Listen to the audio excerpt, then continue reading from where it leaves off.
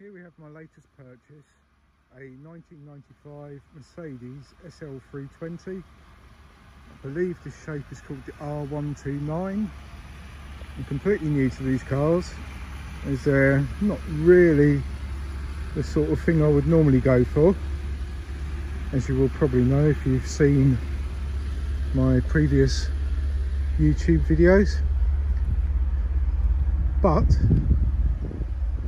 I've always admired these cars, and this one turned up in the right condition at the right price, so I thought I would give it a go.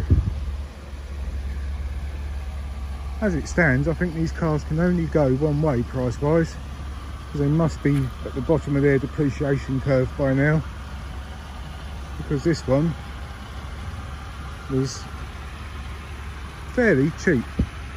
Obviously not peanuts, but for what it is, it's very, very well priced.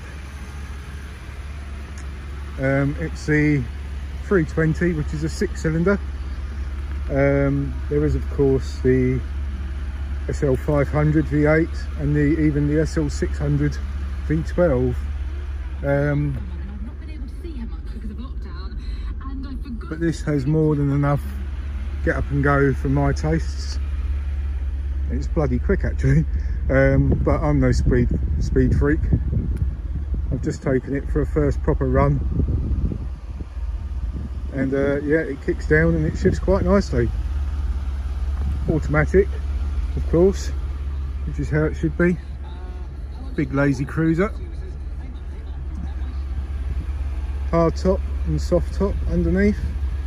Not actually had a chance to get the hard top off yet, but the soft top is in A1 condition.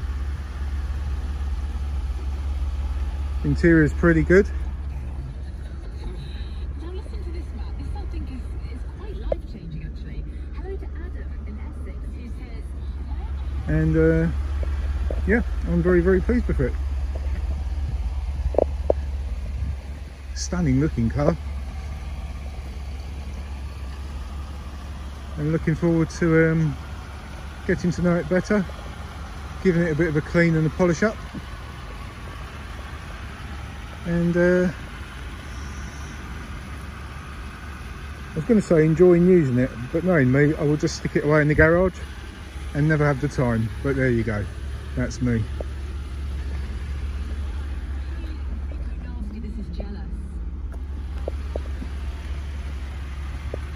Thank you for watching. Bye bye.